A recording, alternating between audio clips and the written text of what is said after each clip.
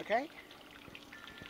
Another question, I think, from Bronwyn Cook here, but she asks, why are birds declining, and specifically why the house sparrow is declining? And that's a question which, frankly, has been puzzling just about anybody who's interested in wildlife of any kind. I mean, there's so many things which are declining, and the reason is fairly obvious.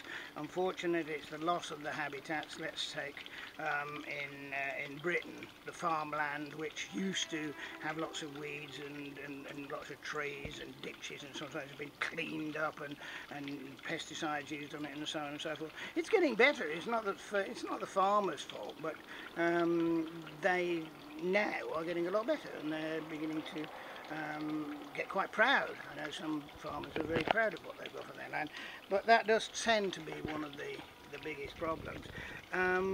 But the house sparrow one is a bit of a mystery, because the facts of the matter are, especially in London and a few other the cities, mainly in the south of England, house sparrows have plummeted.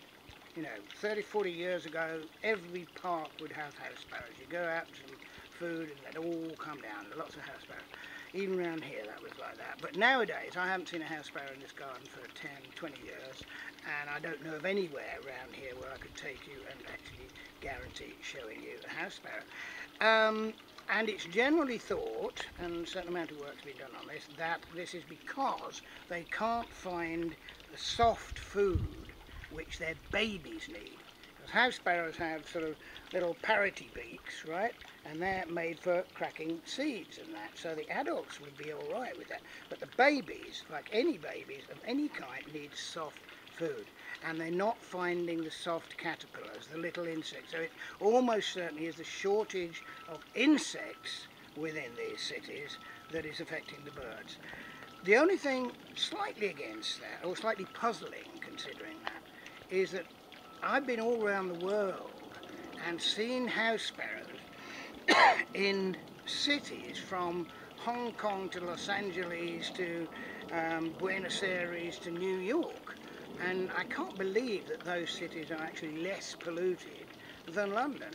But house sparrows have spread, not naturally, usually on boats or something like that, but they have spread and are very successful in other parts of the world.